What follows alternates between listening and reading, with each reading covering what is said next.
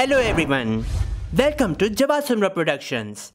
In this tutorial, I will teach you how to use curves in Photoshop. Curves is a powerful tool that allows you to make precise adjustments to the tonal range of your images.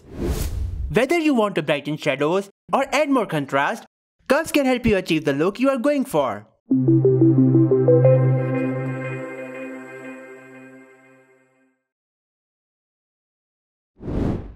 Adding a curves adjustment layer.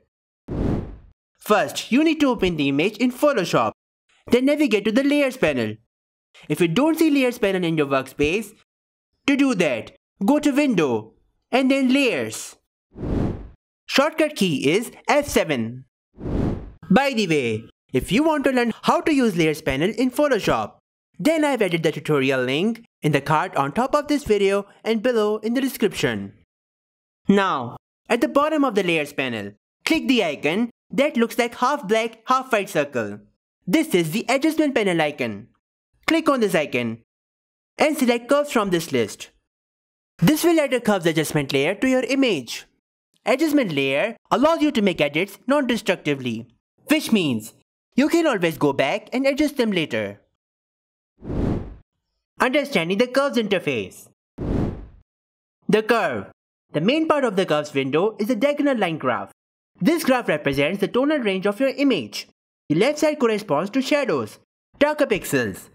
The right side corresponds to highlights, brighter pixels. And the middle section represents midtones. The histogram. In the background of the graph, you might see a faint histogram. This shows the distribution of pixels across the tonal range, helping you visualize where adjustments will have the most impact.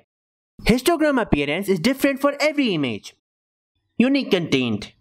Each image captures a specific scene with its own lighting, colors, and objects.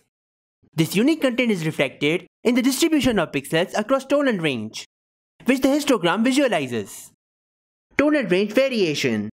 Some images might have a wider tonal range with bright highlights and deep shadows, resulting in the histogram spread across the entire axis. Others might be flat and low contrast, leading to a histogram concentrated in the middle. Color distribution. The histogram can also reveal the color balance of an image. An image with lot of red might have a prominent peak in the red channel of the histogram. An image with a lot of blue might have a prominent peak in the blue channel of the histogram. An image with a lot of green might have a prominent peak in the green channel of the histogram. So, the histogram acts like a fingerprint for an image's tonal properties, making it a valuable tool for photographers and image editors. Basic curves adjustments. Lightening shadows. Click anywhere on the curve line in the bottom left section. Shadows. Drag the point upwards. This will brighten the shadows in your image. Darkening highlights. Click on the curve line in the top right section. Highlights. Drag the point downwards. This will darken the highlights in your image. Increasing contrast. To create a more dramatic image, add an S-shaped curve. Drag the middle point of the curve upwards to brighten the midtones. Then add 2 additional points on the curve, one on each side of the middle point. Drag the outer point slightly up or down to adjust the shadows and highlights further. Target specific colors. The Curves tool also allows you to adjust individual color channels. Click the drop-down menu next to RGB and choose a specific color channel. For example, reds, greens, blues. Then, make adjustments to the particular color range using the curve line. Adjusting the red, green, and blue RGB curves separately in Photoshop allows you to make precise color corrections and creative edits to your image. Here's what happens when you modify each curve. Red curve.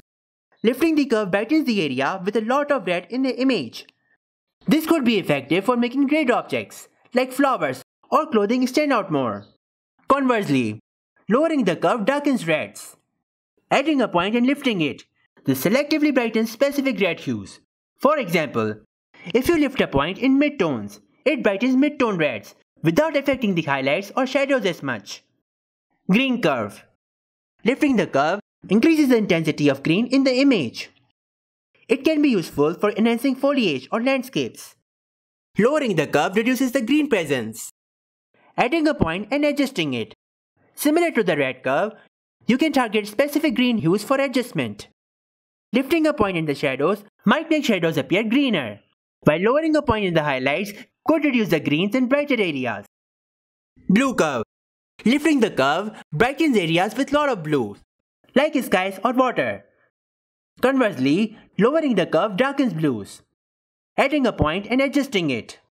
This allows for target adjustment to specific blue tones. Lifting a point in the highlights could make the sky a more vibrant blue, while lowering a point in the midtones could reduce the blue cast on skin tones. Overall effects. Color correction. By adjusting the RGB curves individually, you can target specific color casts in your image. For example, you can reduce the green color cast by lowering the green curves in the shadows. Color balancing. You can achieve a more balanced color look by adjusting the curves to even out the distribution of red, green and blue throughout the image. Creative effects. Going beyond basic correction, you can create artistic effects by pushing the curves further. For instance, significantly increasing the red curve can create a warm, dreamlike atmosphere. Tips and tricks. Use the eyedropper tool located at the top left of the curves window to target specific tones in your image for adjustment. Click and hold the Alt key by dragging a point on the curve to create a smooth curve instead of a sharp angle. You can add multiple points to the curve for more precise control over different tonal areas. Conclusion. Curves is a versatile tool that can significantly enhance your photos in Photoshop. By understanding its basic function and practicing a bit, you will be able to control the tonal range of your images with precision and achieve stunning results. Thanks for joining this tutorial on curves in Photoshop. I hope you found it helpful. If you have any questions, feel free to leave them in the comment section below. I will reply you as soon as possible. You can email me at 𝗨𝗀𝗀𝗀𝗀𝗀@gmail.com. Follow my Facebook page over here, 𝗨𝗀𝗀𝗀𝗀𝗀 Productions. Follow my Instagram page over here, 𝗨𝗀𝗀𝗀𝗀𝗀 Studios. If you want to see more tutorials like this, make sure you subscribe. If you enjoyed this tutorial, smash that like button and share this video with your friends. If you never want to miss any updates, click that notification bell icon. Now, I will see you in the next tutorial. Goodbye and take care.